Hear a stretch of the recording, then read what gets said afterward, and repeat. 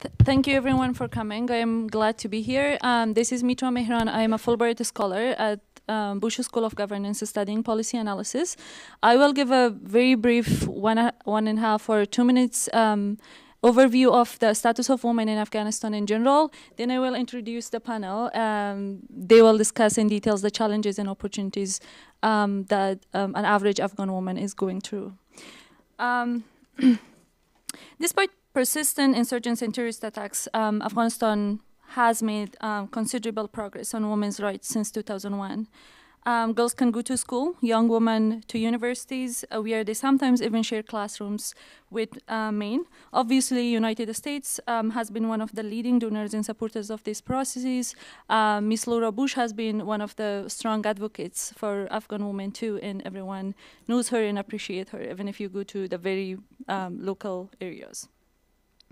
In the current government structures, we have 2 female ministers, 4 ambassadors, 69 National Assembly members, which is 28% representation thanks to the quota, 9 deputy ministers, 2 district governors out of 375, which is very low. 2% of Afghan women makes the National Army Forces. 12 women members in High Peace Council out of 70 members, but unfortunately, they're still not in process of negotiations with insurgents or Taliban. 39% of almost 9 million children enrolled in schools are girls. One of the most encouraging advancements that happened recently was the Afghan government adopted a National Action Plan on June 2015. Which will implement the United Nations Security Council Resolution 1325, Women, Peace and Security. As I said before, still we have not had any women in peace negotiations table with Taliban in formal meetings. However, I'm glad we have Dr. Nilofar here. She was one of the first 2 women who went to one of the negotiations discussions with Taliban. However, members of parliament opposed to pass the Elimination of Violence Against Women law since 2009, and still they resist to do it. The Afghan judiciary said that it had registered more than 3,700 cases of violence against women and girls in the first 8 months of 2016. And also global rights estimate that almost 90% of women experience physical, sexual, or psychological abuse or forced marriages in Afghanistan. Now I want to introduce our panel.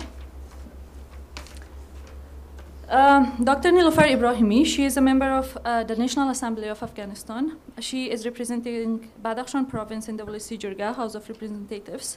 Her life story is one about survival, pursuit of dreams, and dedication to women's well-being and health. She is a medical doctor. Dr. Ibrahimi's childhood was marked by by murder of her father and grandfather, also a member of parliament in the 1970s. They were victims of the communist regime. They were buried alive like many other regime dissidents. Their bodies have never been found. We have Farhat Popal, serves as the manager of the Women's Initiative Fellowship in the Afghan Women's Project at the George Bush Institute. In this role, Farhat is responsible for research and programmatic efforts that empower women worldwide to lead in their communities and countries. She has studied political science and international relations in history of the Near East at the University of California, Santiago. We have Razia. She is founder and president of Zobli Education Center, has worked for many years to forge connection between Afghans and Americans. Born in Afghanistan, Razia moved to the United States in the 1970s. For 2 decades, she was the leader of a small tailoring business in Duxbury, Massachusetts, where she served as president of the town's Rotary Club. And then we have Sabrina Karim. She is an assistant professor in the Department of Government at Cornell University. Her research focuses on conflict and peace processes, particularly state building in the aftermath of civil war. Specifically, she studied international development and security assistance in post-conflict states, gender reforms, in peacekeeping and domestic security sectors, and the relationship between gender and violence. Her first book, Equal Opportunity Peacekeeping, won the Conflict Research Society's Best Book Prize for 2017. Now I want to ask Sabrina to facilitate today's panel. Wonderful. Thank you. Thank you, everybody, for turning out for this panel. I just have a small announcement. If you would like to promote this event on social media, on Twitter, we do have a hashtag, which is Bush BUSHWPS 2017. That's the hashtag on Twitter if you'd like to promote the event. So what I will do is we will begin with a 12-minute introduction by each panelist, and then I have 3 questions and which have been given to the panelists in advance, and they were told that they could answer any one of them, and then we will open it up to discussion afterwards to the audience. So we will, I think, begin with, I think we'll just go down this way, if that's all right. Sure. And so you have 12 minutes. Thank you very much, Dr. Karim, and I'm honored to be here today with 2 women that I admire immensely for the work that they're doing for the future of Afghanistan. I wanted to start with just a very brief reminder of exactly why women's inclusion in peace processes is important, and provide just a very brief overview of that in Afghanistan, but I'm sure that Razia and Dr. Ibrahimi can speak to that at great length. Women's inclusion positively impacts both the process and the outcomes of peace. Well, we're talking about Afghanistan. What else is there?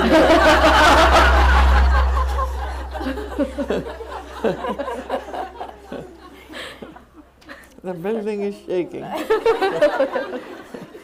Added emphasis. There is empirical evidence that women's inclusion results in greater instances of reaching a peace agreement, implementing that agreement, and in the agreement sustainability over the long term. Why is that? Because women promote dialogue and trust, they bridge divides, they mobilize coalitions, they raise issues that men may not, including prioritizing gender equality, human rights, justice, access to education, and healthcare. Women rebuild societies by breaking the conflict trap and broadening societal participation, and empowering them economically can contribute to increased civil society activity and inclusive governance. We know that gender equality and women's economic empowerment are strongly tied to prosperous and peaceful societies. So not only is women's inclusion in peace building important for its own sake, it's important for the very success of peace, and this is important to remember. Women's inclusion takes place through a variety of mechanisms, and I think we've all heard of UN Security Council Resolution 1325 that was passed in October of 2000, and it's the most widely cited policy framework for women's inclusion in peace processes. It calls for increased participation of women at all levels of decision making, including direct representation at peace talks, and there are a variety of other aspects of that resolution. But other mechanisms include everything from observer status for select groups, consultations, inclusive commissions, problem-solving workshops, public decision-making, and mass action. A study by the International Peace Institute found that successful peace agreements always used a combination of different mechanisms in parallel and at different points in the process. So direct representation is incredibly important, but there are other aspects of inclusion that need to be considered. In Afghanistan, women's inclusion and influence in the peace process appears to be the most limited at the regional and national levels, and the most robust at the local and family levels. As I mentioned, Dr. Ibrahimi and Razia can speak to this much better than I can, but I did want to share just some brief observations. At the regional level, Afghan women have been almost entirely absent from delegations discussing peace and security in Afghanistan, whether it was through the Quadrilateral Coordination Group with Afghanistan, Pakistan, China, and the US, talks hosted by Russia in February of this year, or in the launch of the Kabul process in June of this year, at which only 2 out of the 47 were women. At the national level, Afghan women participate in inclusive commissions as members and as leaders, but their role continues to remain somewhat marginalized. A 2014 study by Oxfam found that in 23 rounds of peace talks between the Afghan government and the Taliban since 2005, 1 woman from the government was present on 2 occasions. No women were included in discussions between international negotiators and the Taliban, and it's unclear if or to what extent women's interests were represented by men. Women are included on the High Peace Council, as Metra mentioned earlier, and 2 serve on the Executive Board of Advisors to the High Peace Council. But some have expressed frustration over their marginalized role, and in the past, the High Peace Council itself has had a limited role in direct talks, with many negotiations occurring behind closed doors. At the local level, Afghan women play a larger role in peace building through their their participation on the provincial peace councils, which are present in all 34 provinces, and all of them but one include women.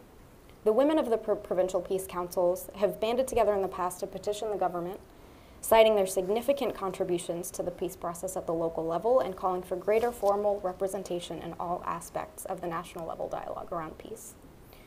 At the family and village levels, Afghan women perhaps have the biggest impact on promoting peace among family members and their community. Their role in conflict mediation, building trust and dialogue, educating children, and counseling family members not to engage in violence are common themes across communities, and this role is often recognized by male members of the community as well.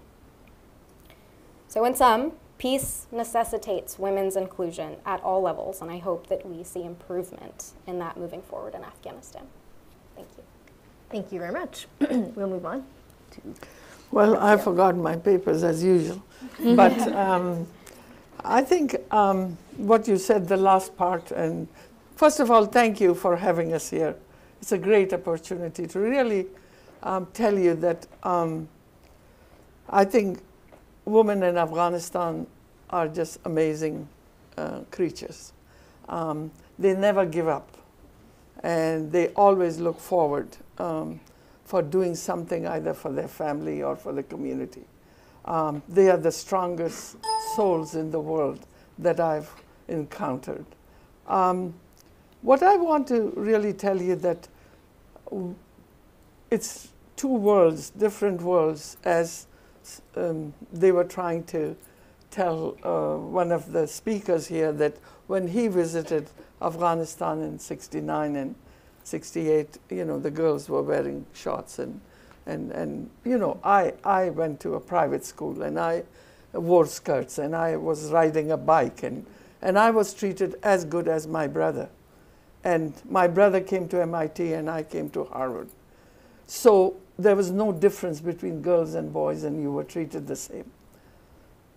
And unfortunately, what happened, and 40 years later, things are very different. And we went through hell and still are going through hell. So for us to really come out of those ashes, it's really difficult. And as one person, as each individual, we look at things that how can we make a difference? How small, you know, that it's so unfortunate that the whole world used to look towards, oh, America. And now we are in a, I mean, it was so disheartening to listen to you that what do we have? You know, America has at least lost. How to gain this, it will take years. But our country in Afghanistan, you know, I think one woman can do things and one person can do things. And what I started doing is that because I was privileged and I could not go back for 38 years back to Afghanistan. Once I tried through Pakistan, and when I got to the border of Chaman, I saw these Taliban with beards, and my nephew said, Khala, auntie, they'll kill you, and they'll kill me too. And I have small children, and I can't do this. And he was a refugee in Pakistan. So we turned around and left. But I did go back in 2002, actually, January of it, for the first time, after 38 years. And I tried to look around, and I tried to help different ways to really, and wherever I went, I saw that if you gave a toy to a boy, and then in a village, and toy to a girl, the boy would take his toy, and then 2 steps when the girl started to go towards home, he would grab it from her. And if she didn't give, he would slap her and take it away and run away. And I would run after them, and I couldn't do it. And I thought, God, we have to give education to these girls. Doesn't matter how small it is. That's where we have to start. So I looked around and I found this piece of land that is very historical, because in 1920, Amir Amanullah Khan built the first boys' school in that village. Boys didn't have school. And this is almost 100 years ago. And then it was destroyed many times, and when I got to that land, it was nothing but just a wall. So we built this girls' school with a lot of opposition because all the community wanted boys' school. A gentleman, just very short, I'll just tell you that the first step, I'm standing for groundbreaking with 35 men, the Malik, the mayor, the police chief, and I'm the only woman standing there. And one gentleman sends a message and says, tell Razia Jan, if you really dig this with the bulldozer, we had a small bulldozer, I'm going to come and lie down in front of it, and I'm not going to let you build the school. And I sent in front of that 35 men, and this is 12 years ago, I said, if you come, I'll be so glad to bury you here, and then put a flag and say, this bastard never wanted a girls' school. He never showed up. And we did build the school. And the amazing 10 years later, last year, the girls are graduating from our school and they are still not allowed to go anywhere. So we did again build a college next to it. And there were men too. And I had for the first time 200 of my students standing there next to these men. And I told the men, you are not going to speak till these girls speak first. And I said, after they say everything, then you can start praising us. And they all stood there, and these girls, they recited the Quran, they read about the school and what they're going to do next, and so forth. And after that, I told these guys, now you can speak. And the best thing, first thing, he picked up a stone, the mullah, he said, put it down, and he said, I hope and I wish that these girls will become prime ministers, become judges, become doctors. And I was surprised, the change that they have, the taste of education that these girls have given to the community and changed the whole world for them, literally. We started with 101 girls. Right now we have 650 girls. And if I could afford, I could have 200-300 girls in kindergarten, which I can't. We have an institute for midwifery, English as second language, and computer science. 5 of our girls are going to American University in Kabul. 1 girl got full scholarship to go to University of Istanbul. She left 2 weeks ago. So the progress we can do, one person can make change, and that's what we are training. I hope that my girls one day will be leaders like Doctor, our great leader. And she will stand in front of these men and say, come on, we can work together, and I'm here to stay. So I thank you very much. I don't want to take your time because I think time is very precious.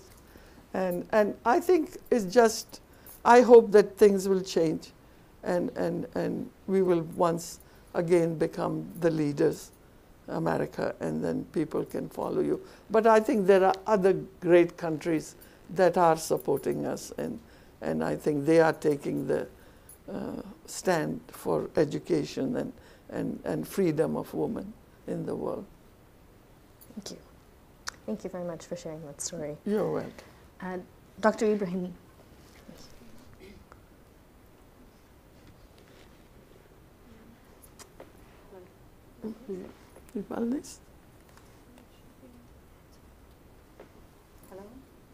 Hello everyone. A very good morning to all of you. First of all, I would like to thank the Bush School of Government and Public Service and Dr. Hudson for organizing this event and giving us the opportunity to share our perspective with a wider audience. I'm also grateful to the audience for showing interest in the subject and taking time to attend. Now I would like to draw your attention to the presentation I have prepared for the event. قبل از اینکه به اصل پرزنتیشن برم میخوایم بگیم که ما نسل جنگ هستم. به جنگ تولد شدیم و به جنگ درس خوندیم، به جنگ در کرسی سیاسی آمدیم و در امی عمر توانستیم یکی از زنای اولین زنایی باشم که در مذاکره در اولین میز مذاکره با مخالفین اشتراک داشتیم.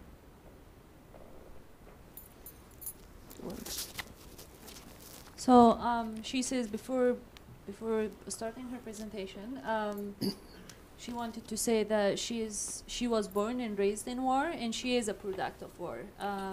Her interest to be in politics was because of that too, and she is so proud. And she is so proud to say that she was one of the first two women that represented Afghan government and Afghan women in negotiation table with Taliban. صلح از دید مخالفین و موافقین و متنفذین سیاسی، مشارکت سیاسی و جایگاه زنان در پروسه صلح، دستاوردها و چالشها و پیشنهادات و سفارشات. Here she will discuss mainly 4 points. The first one is different perspectives on peace, mainly what is the definition of peace for government, what it is for the opposition, and also what it is for the local elders and people at very grassroots level. And the second one is peace and role of women in the peace processes, achievements and challenges, and then she's gonna have some recommendations at the end. ما از جمله کسایی بودم که وقت در شانتی پاریس با پروسه اولین مذاکره کننده های سال مذاکره را شروع کردیم. قبل از 4 ساعت مخالفین و کسانی که به مذاکره آمده بودند به میز مذاکره با چادر خود از ما و خانم که اشتراک کرده بودیم روی گرفت. اما بعد از 4 ساعت بعد از صرف غذا با ما شیشت و از خانواده خود قصه کرد و حتی از دخترش که به فاکولته طب درس میخوان. So she was one of the first two women who participated the peace negotiation with Taliban in Paris.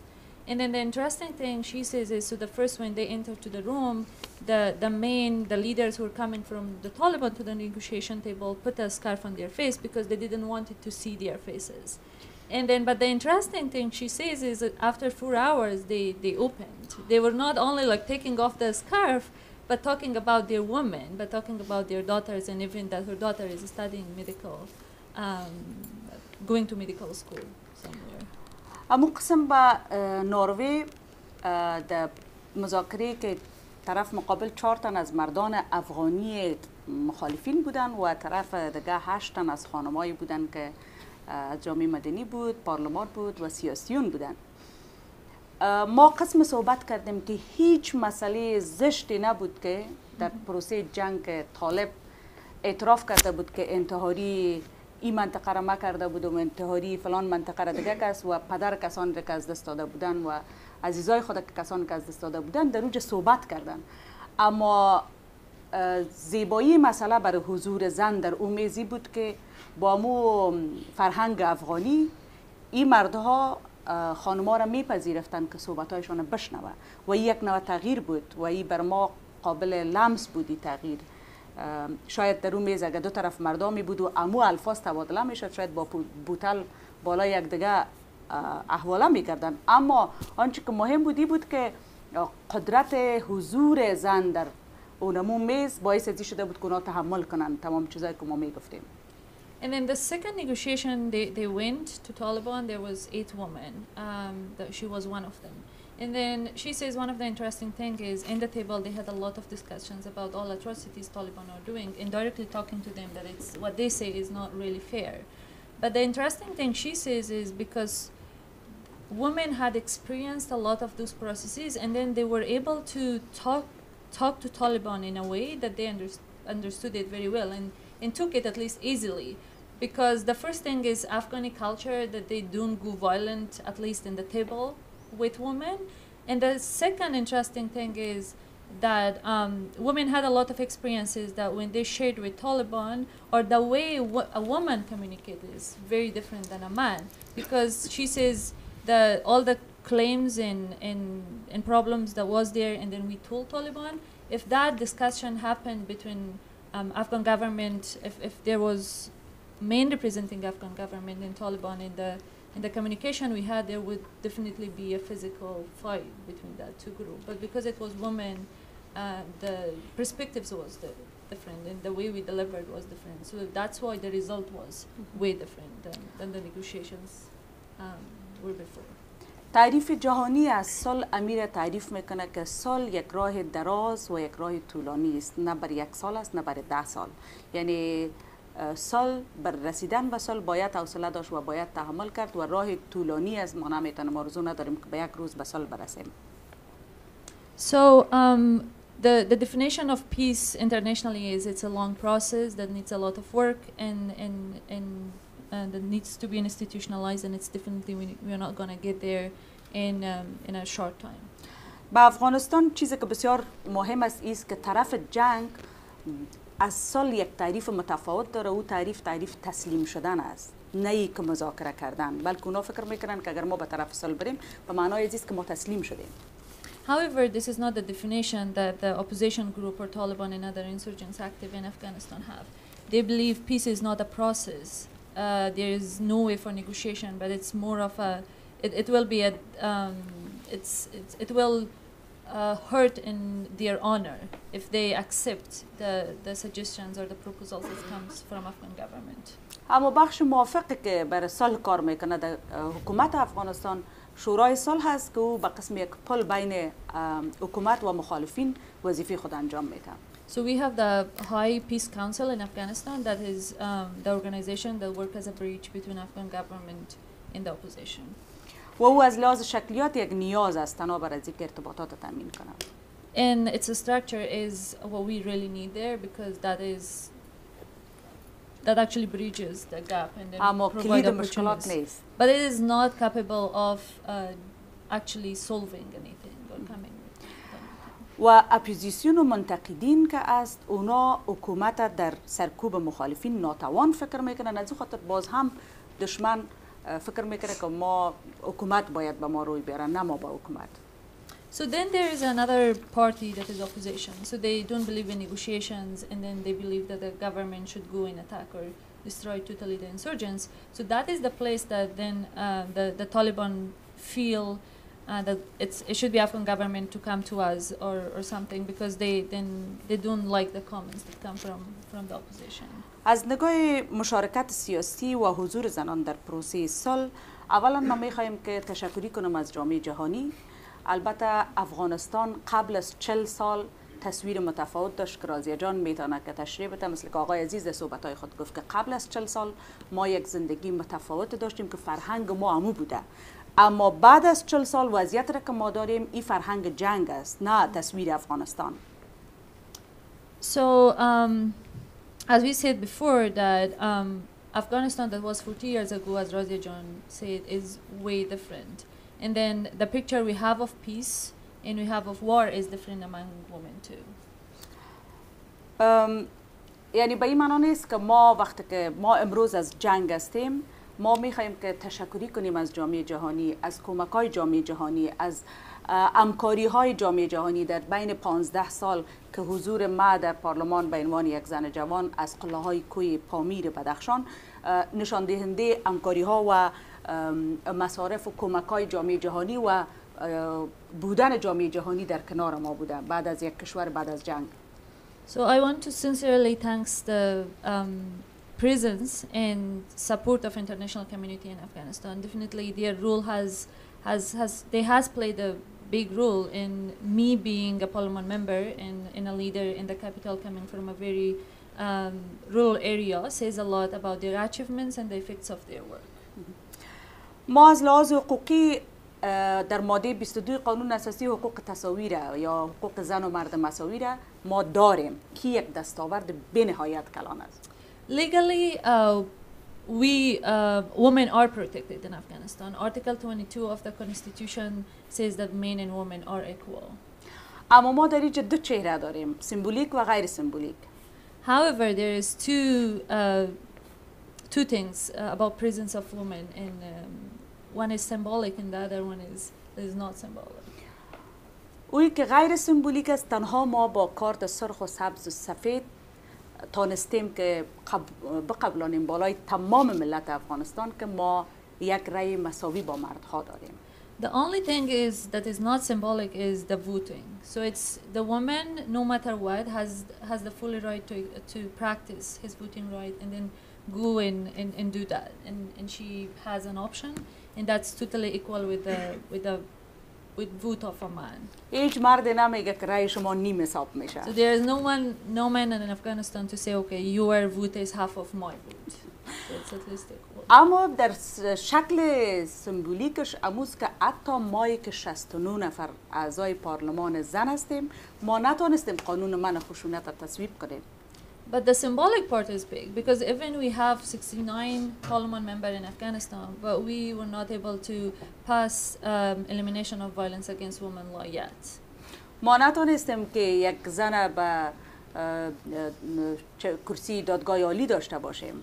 We are still not able to have any woman in the Supreme Court.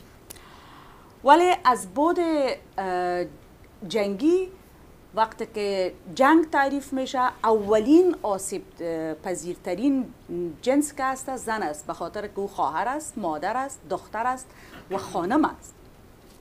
And then in war, in general, and also in Afghanistan, so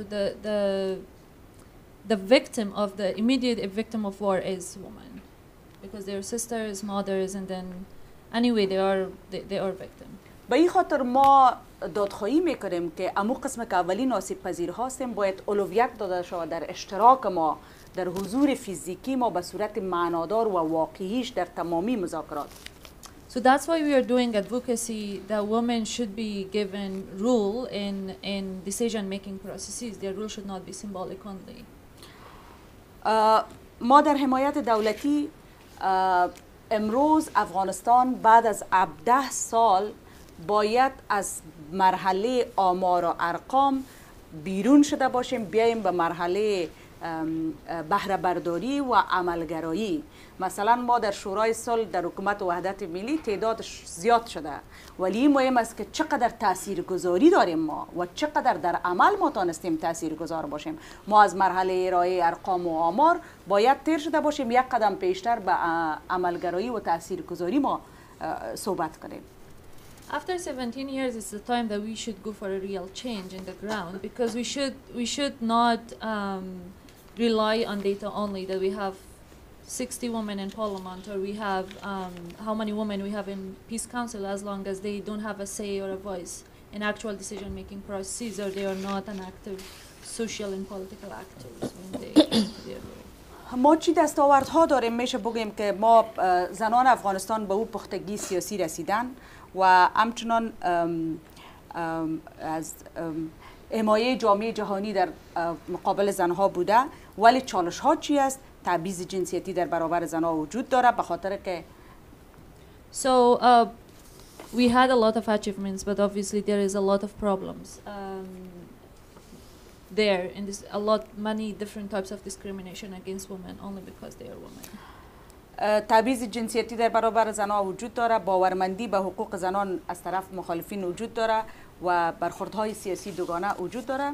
So one of the other main thing is that oppositions do not believe in women's right at all, and then also in political in high leadership political sphere there is a dual perception or perspective about women.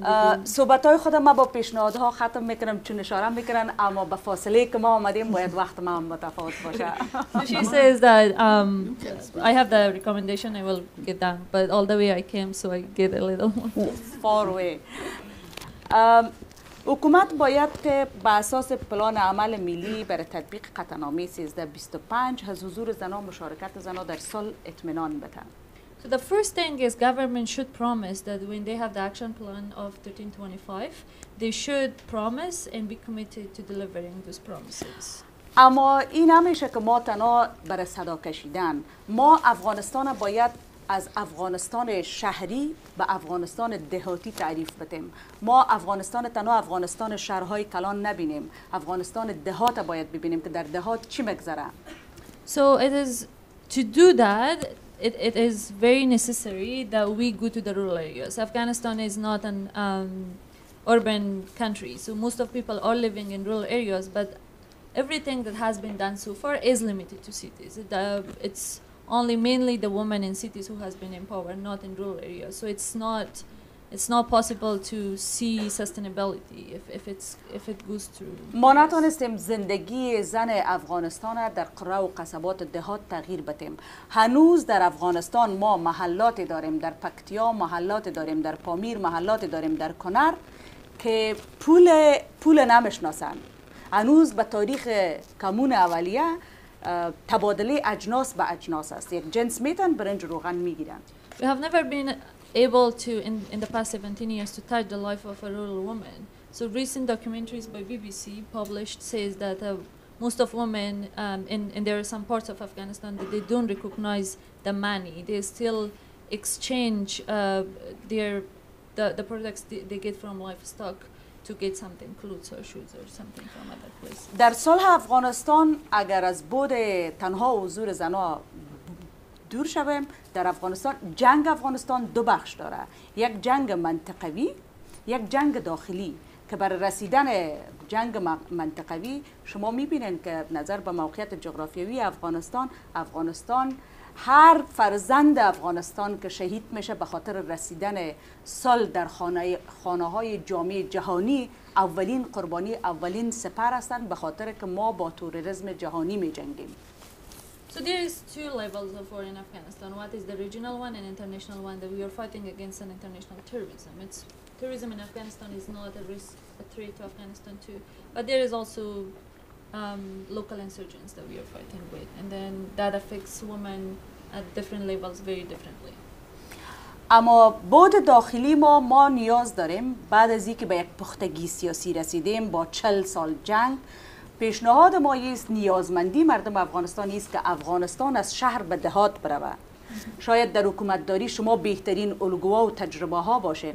تغییر نظام مرکزی به نظام فدرالی، به نظام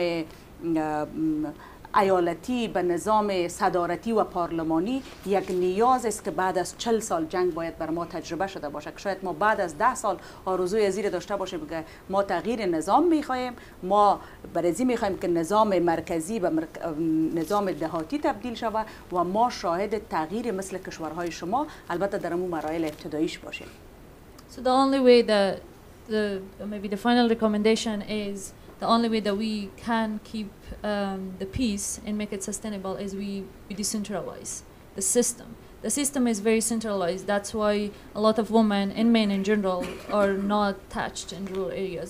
And she believes that is the only way that we can empower women and give them the right to make decisions about themselves at rural level. برای اینکه زندگی زن افغانستان تغییر بخوره باید حداقل سر سواد ابتداییش کار شوه برای دراز مدت و برای توانمندسازی اقتصادی از اونا کار شوه. اونا خودشان بافندگی دارن. چه قسم ما میتونیم که کار دستی، صنایع دستی و زراعت از اینا را انتقال بدیم برای بود اقتصادی تا اینکه اینا اول تعلیم و تربیهشان تغییر شود، دوم توانمندی اقتصادی پیدا کنن. And then the only way to get out of this situation and help women is provide them at least with primary education and empower them economically so they have their own income. زن افغانستان یک موجود متفاوت روی زمین است. اگر ما مادر نمی داشتم، پدر می داشتم، شاید امروز در اینجا نمی بودم. اما وقتی که من 2 ساله بودم پدر خود از دست دادیم، وجود مادرم و توانمندی مادرم بوده که امروز ما در اینجا هستم. Women in Afghanistan are different creatures with all the problems they go through, but they always stand. And then she lost her father when she was 2 years old. She is here because she had her mom to empower her and to help her. Thank you. Thank you. And she says sorry for taking too long. No, it's okay. Thank you very much to the speakers. So we have 10 minutes, but I just want to pause for 1 second and kind of note this moment. Right, we have 4 wonderful women here who have traveled here all the way from Afghanistan, a few people. I had the wonderful opportunity to speak with them at dinner last time, and their stories are actually incredible, right? Farhat here, she came here when she was 3 months old and is pursuing a career to advance, a homeland that she hasn't really necessarily known, but it's her goal in life, and that's amazing. We have Razia, who her story is just incredible too. She told me last night that she went back to Afghanistan for the first time after 9/11 because she wanted to help rebuild the country, right? And obviously we have heard a lot from Dr. Ibrahimi about her story and how absolutely incredible it is that she can be here today with us to share these recommendations and also the story. We hear a lot about the importance of local peace building. We need to hear local voices, the voices of women, and this is exactly what we're hearing. And so I think it's wonderful that we get a chance to actually be a part of that. And then I also want to note Mirza, who is here on a Fulbright on her last year, and is hopefully really wants to stay and go into international development, but is a little worried because of the situation right now. She is, from Afghanistan, and so she doesn't know if she'll be able to stay, but would like to be able to contribute to her country by being here. So I just wanted to pause for a moment to note the kind of really importance of these women being here. So I actually, the questions that I had have kind of been answered, so I actually want to go straight to the audience to take some questions so that we can have some time for that.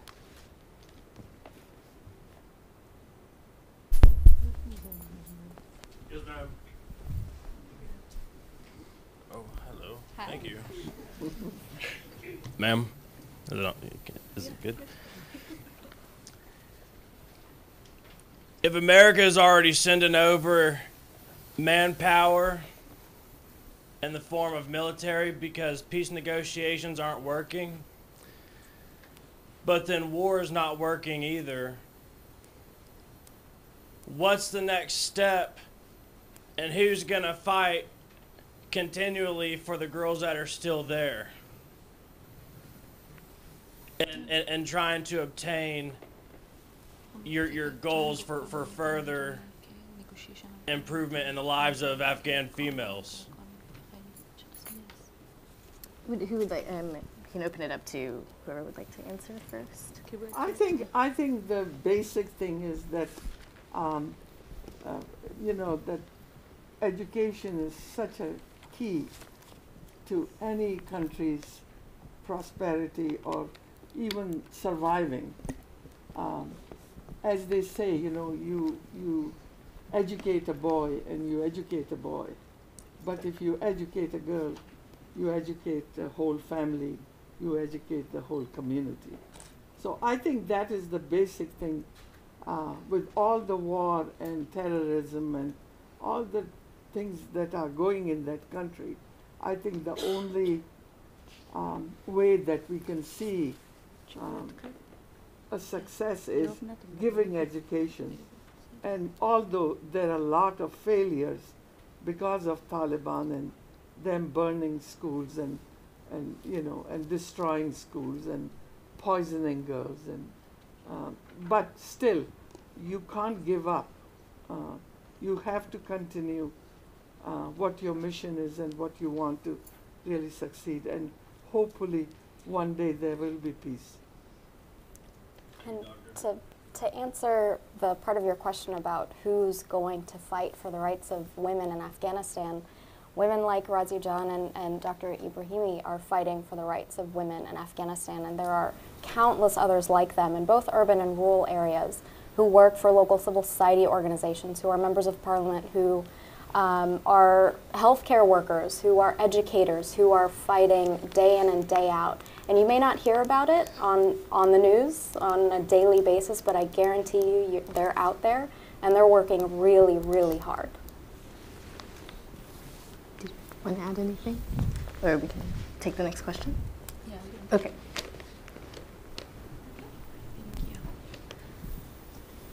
Hi, thank you so much for being here and your time. My name is Catherine, a master's student here. I wanted to ask, in the midst of the challenges that are faced during the turbulent times, and you even gave some examples, several of you, of stories of the challenges that you faced or opposition of, even the man who said he'll lay in front of the bulldozer. In those kind of situations, being that there's high risk of torture or death, how do you navigate it, and what are some of the opportunities you're using to navigate those kinds of challenges to help others?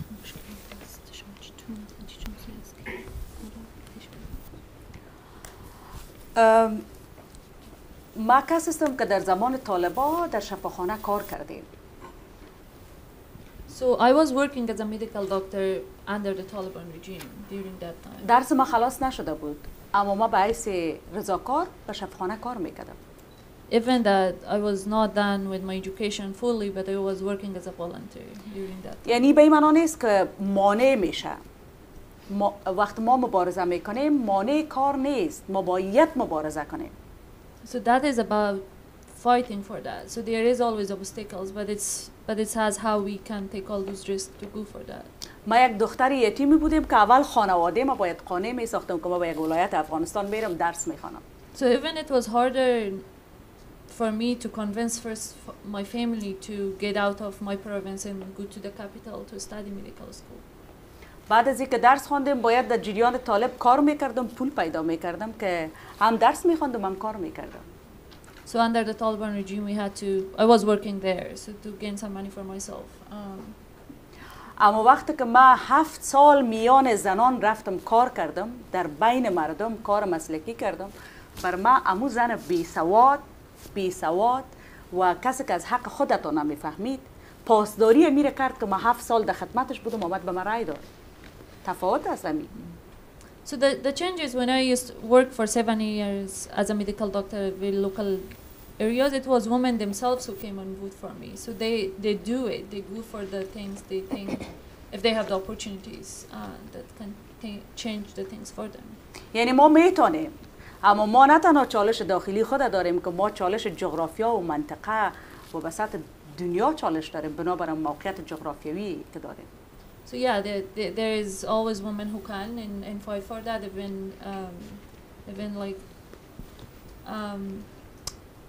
Even like the geographical area we are located, there is a lot of this international tourism in geographic location that make it even harder for us. We don't have to fight only with our local politics. اما ثابت کردیم که با تمام چالش‌ها میتونیم. But it's proven that women can with all the problems.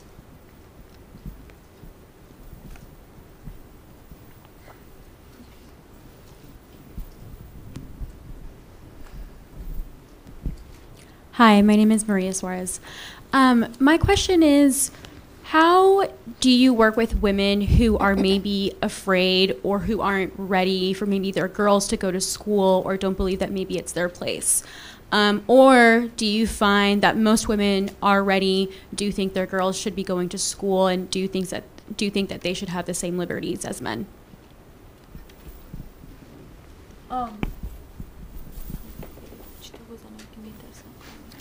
Either of you like to answer that? I think what it is that women always want things for their daughters, and they always want that their daughter's life should be better than what they. And if it was in Afghanistan, if women had really a real say in a family that they married the 10-year-old girl, I think they will be the first one not to allow it.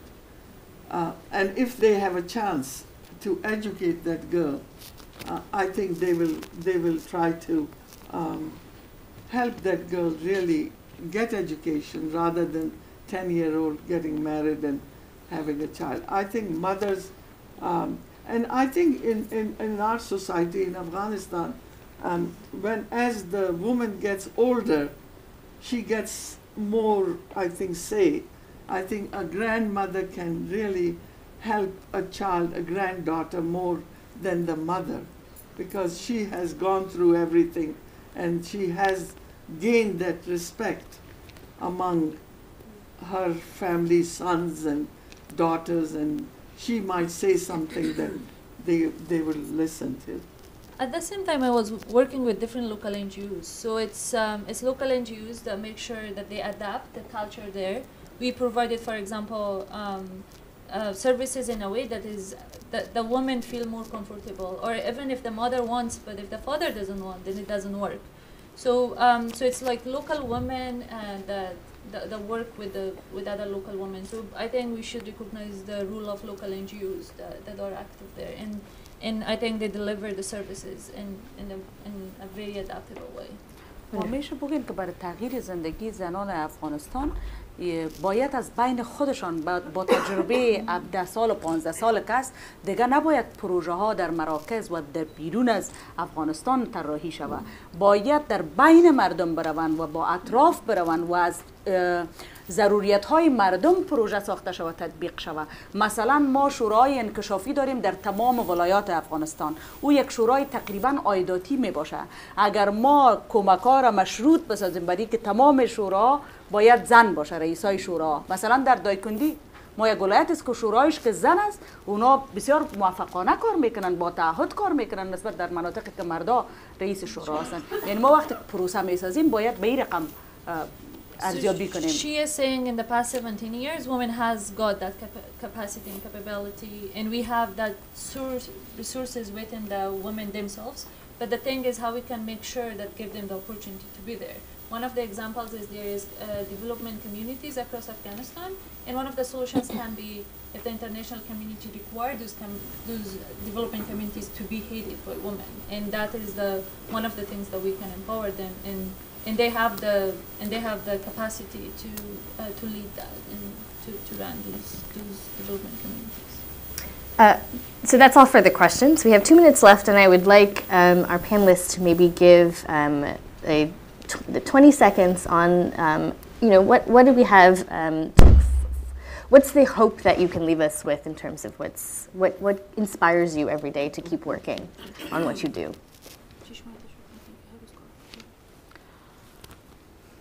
من شخصا وقتی که مبارزه خودم میبینم، مبارزه کسانی را میبینم، زنایی را میبینم که 16 ساله عروسی کردن، هیچ چیز زندگی را ندیدن، اما امروز در فضای سیاسی آمدن سیاست میکنن.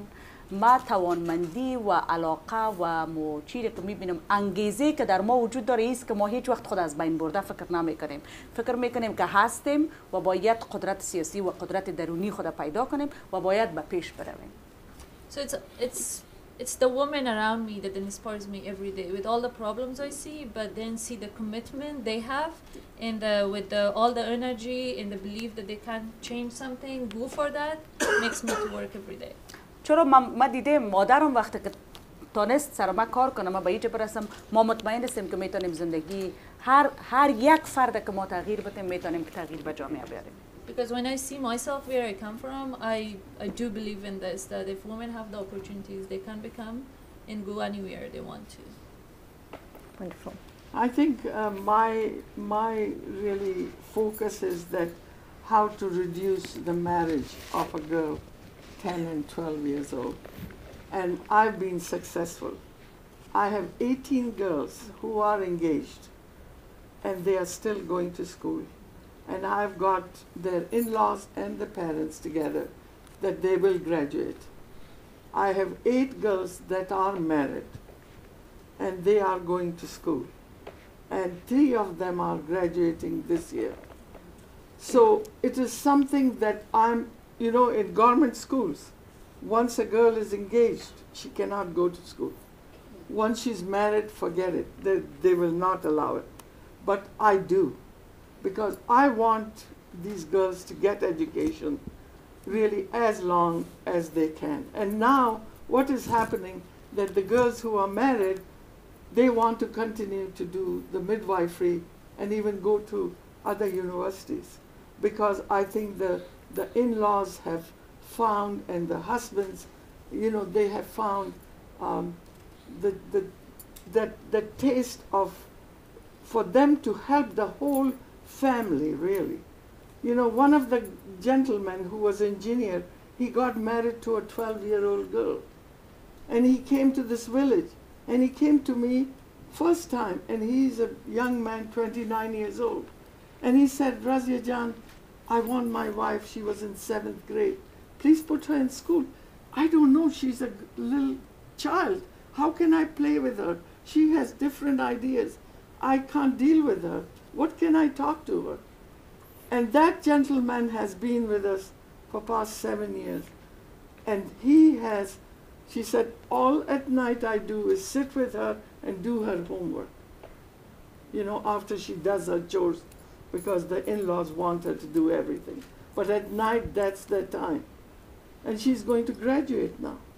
So it is something that we are changing. How small it is, but I think woman is the power in a family, no matter what you say, that they will bring the change, really. And if we educate these girls, if you educate a girl who's even 3 grades, she will always look when she's married to put her daughter somewhere to get better education because she can read and write. So I think this is what, and Afghan women are so brilliant. They are so smart. They're 1,000 times smarter than, excuse me, their brothers. Oh, I agree. So I think it's a struggle, but we look forward. We can't give up. And people ask me, why the hell do you do? You don't have to do this. I said, you know, if I don't do this, I'll be dead. You know, I have to continue this because this is, if I can change the life of one girl, that is amazing for me. And I think this is what our mission is, and this is what we want to do, service above self. I'm a Rotarian. I don't know if you know anything about it, for 25 years. And that's all we do in the community and internationally. We try to help. And I think it's something that it becomes your blood. You can't change it. You have to do something for somebody. Always think of good things for people. So I think that's what we are all here for, and for you guys to listen to us and really get the lesson of. All the time I tell my kids in school, always I say, if you can't help a child or your friend, don't hurt them, don't be abusive. Don't say a word that would hurt them, or don't push them. Or so I think that's what we are here for, to help these girls. And I think it's like this. You hear this noise and scares you, but again we start smiling and we start talking, because I think nothing can stop us. The mission this young woman is, you know, she came from I understand her point of view. What she went through was so difficult, and for her to stand up now and be a leader and to really, really work with the other men, which is, I know, not, you know, if a woman used to say, in 2007 I went Women's International Day and a parliament member woman said something, they came and they picked her up and threw her out because she was not allowed to say what she wanted to say. But it's not happening anymore. They will pick up a man and throw them out. That's what we want, really. That's the strength. Excellent. So, on that note, we are 2 minutes over. So if you have any quick comments, that is,